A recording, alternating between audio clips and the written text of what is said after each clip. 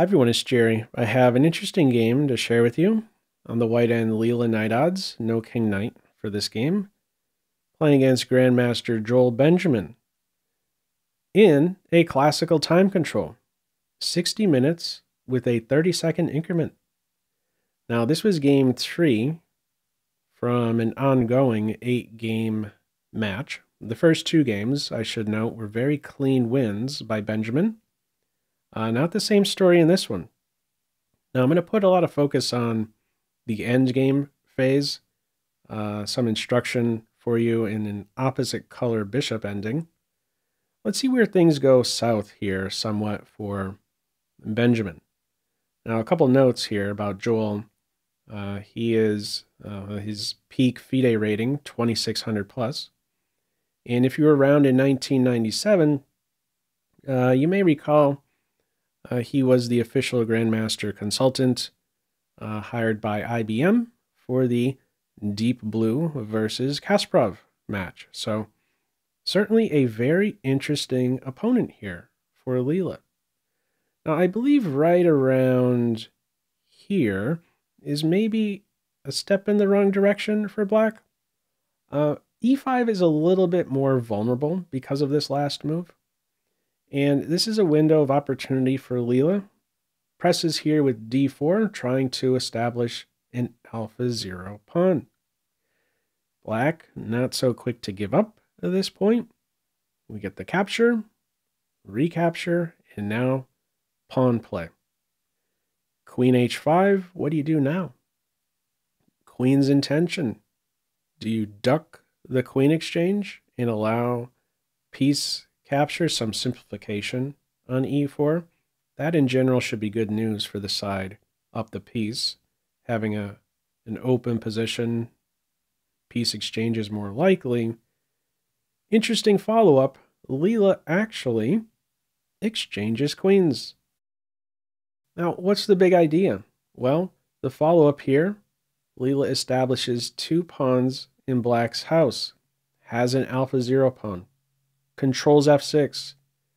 And so what this means right around the corner there is g4, trapping that knight. What do you do now as Black? At this stage, Black has to try and come up with a clean way to give up some material with g4 right around the corner. And I believe the approach taken here by Benjamin is one of the cleanest. He goes with g6, and he's eventually going to sacrifice a knight for 2 pawns and be up 2 pawns. If you play in it a different way, for instance, bishop g5, maybe it's a bit too complicated, not as clean playing in this way. After g4, rook takes pawn, pawn takes knight, maybe knight f3 at some point. Also, if knight f4 here, knight f3, and Black would no longer even be winning. The approach taken here by Black is with g6, knight gets kicked, fianchetto knight, and now we have e6. The approach here is to sacrifice the knight on e6 at this stage. If you play in a different way, let's say you capture with a pawn, that would be welcoming an imbalance. This pawn will soon track down the dark square bishop. We have a knight versus dark square bishop imbalance to think about. Also, if the bishop moves here, there's f7 with a fork. So this is really the cleanest approach at this stage. Give that piece back and now play a position where you're up 2 pawns. And there's a threat here on g4. All right, that's defended. This knight still out of bounds. Black tries to influence g4. It goes nowhere. Supported. So we get this a pawn advance. Loves playing with the rook pawns. And we're going to get some simplification in here shortly. Bishop getting out of the way of the knight. Has its eye on this f4 square. He's really going to key in on f4 shortly. We do get a rook exchange in there. Knight reposition. Bishop pointing now at a7. We do repeat a little bit. Now, I haven't touched on the clock times for Leela. Leela's been moving once every few seconds. That's how it's set up to play at that speed. Play very quickly. Joel, only down to, what, 16 minutes and change from here? He ends up going for the B pawn at this stage. Still a decisive advantage for black. Computer has its eye on this idea, rook e8. And if now bishop takes pawn, it wants to go down here to the first rank and meet either king move with knight d3, knight takes b2, and doing something along this first rank, trying to take advantage of the bishop here on d1. If this guy's picked up, this collapses, these pawns start to run. All right, if the bishop backs off, or if it captures the knight, that's going to be good news as well for black, the bishop pair. You back off here, there's knight e2 check. And that cuts off the bishop support of g4. Rook e8, not played in this one. He goes after the b pawn. We exchange a pawn and b pawn. And bishop back in business here, nice and central. King improvement. Now we get the bishop for knight exchange. This pawn no longer defended, but if you pick it up, you're going to drop the b pawn. So it's first the bishop for knight exchange. And now the rook goes hunting for the g pawn. This bishop sticks around, at least for the moment, watching over the b pawn in case there's any pressure there. And not really a whole lot of time here remaining for Benjamin. He meets rook d8 with rook e8. And this is now going to be a draw. It turns out these two pawns will not be good enough to push through for a win. Now, Leela goes ahead, exchanges rooks here. What would have been a winning approach? I'll put on a few moves. It's looking at bishop g4, bishop h6, and then some check, rook h8.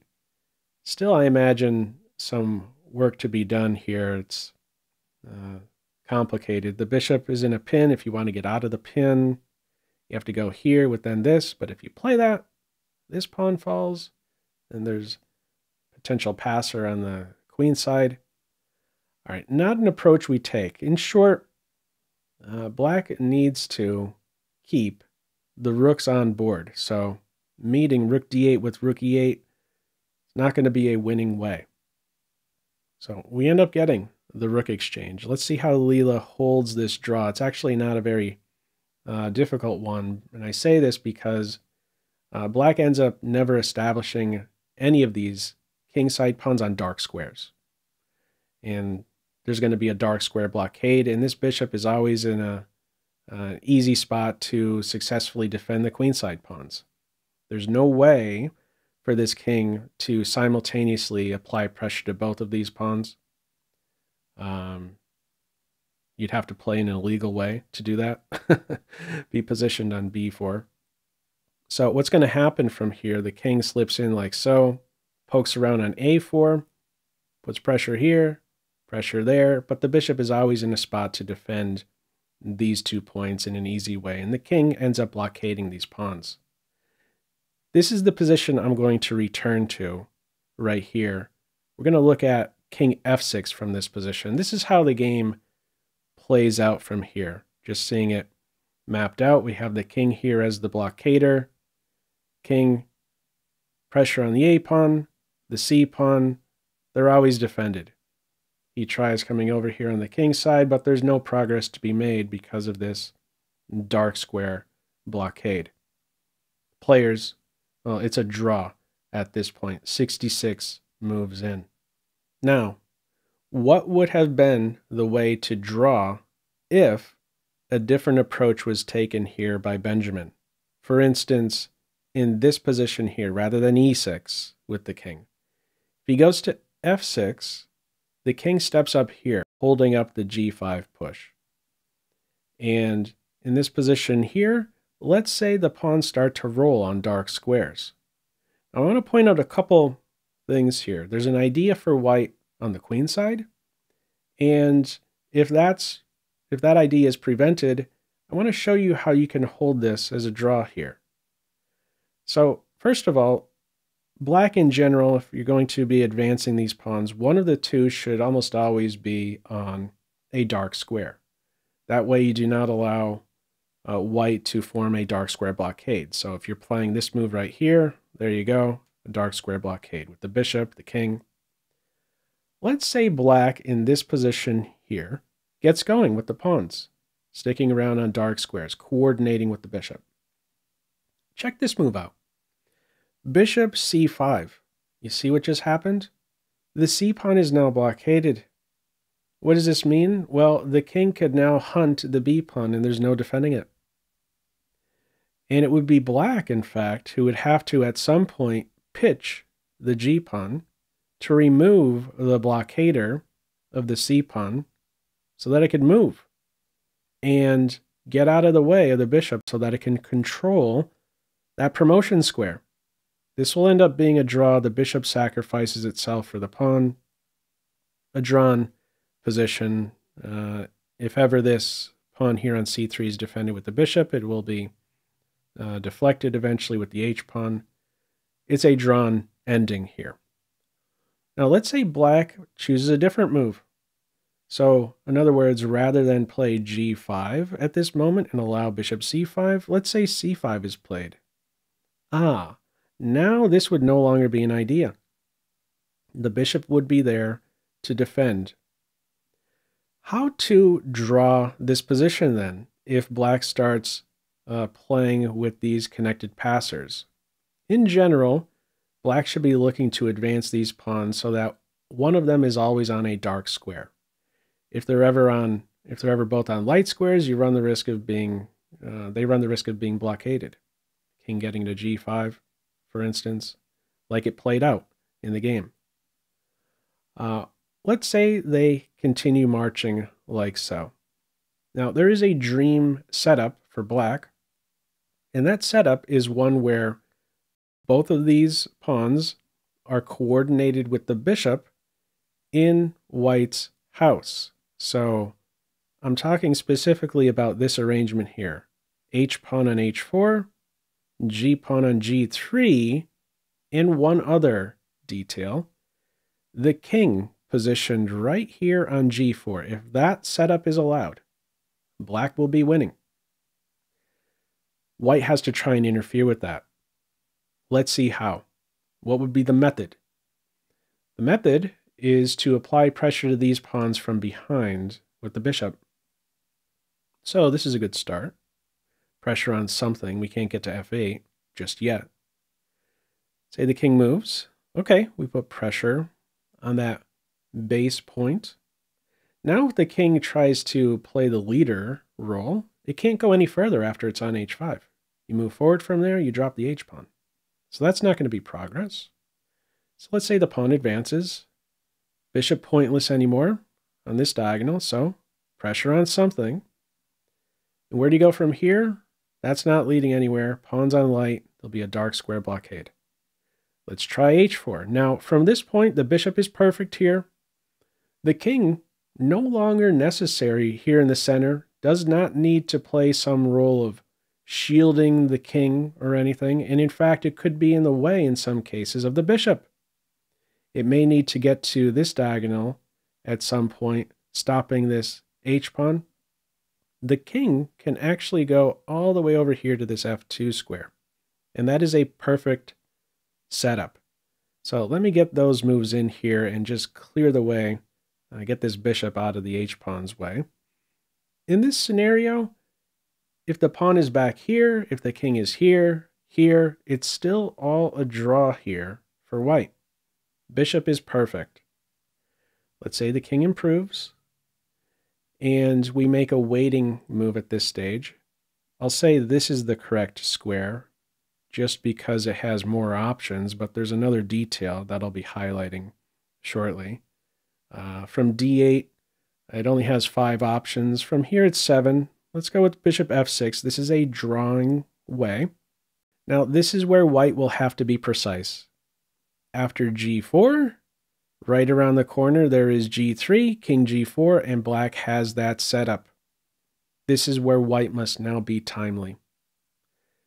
King e3 and f4 just in the nick of time, keeping pressure on both pawns from behind. And a detail in this case here, the king does play that role of shielding the king from getting to g4 here. This will now be a draw. Push the h-pawn, g-pawn falls. Push the g-pawn, the bishop is there to blockade on the dark squares. There's no progress here for black. What do? You move the king, you're going to drop the h-pawn. You move the bishop, we can target the g-pawn. Are we going to dance here on these two? Or are you going to push this pawn and allow the dark square blockade? There's no progress once that is in effect. So once this position in short has been established, there's no way to make progress here for Team Black. This is a successful defense in this opposite color bishop ending. Now, one final note here, a really cool move I stumbled upon in playing through this ending. It does matter where you go with this bishop in this case. Now, I said, let's go here because it has more options than this d8 square. Well, if you go to d8, you would actually be losing. Let's see why. There's a really flashy move here. Let's go with g4 and g3. The king is there. Pressure here, pressure there. But guess what? Black has a winning move here. Feel free to pause the video and see if you can spot it. Okay, the winning move with the bishop on d8 rather than f6 is b5. Now, I could take the pawn en passant, right? Well, hang on. If you do that, you're not going to be in a spot to prevent queening. We could have a pawn race, but black is going to win out in the end with a skewer.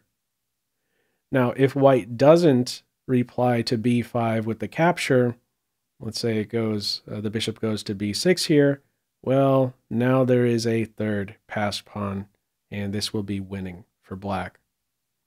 So just a funny little note there I stumbled upon. It does, because of these pawns having some movement and a flashy b5 move involved, it does matter where you post up the bishop. This is the main idea, though. Put the bishop working from behind here, put pressure on the pawns, and this king on f2 is going to hold this one pretty easily. Anyhow, what are your thoughts on this one? The try there, how it played out in this game. He ended up maneuvering about on the light squares. These pawns were just blockaded on the king side and just no progress here. But interesting result, I think, here in this classical time control. What are your thoughts on this one?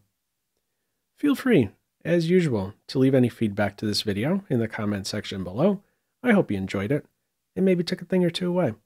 That's all for now. Take care.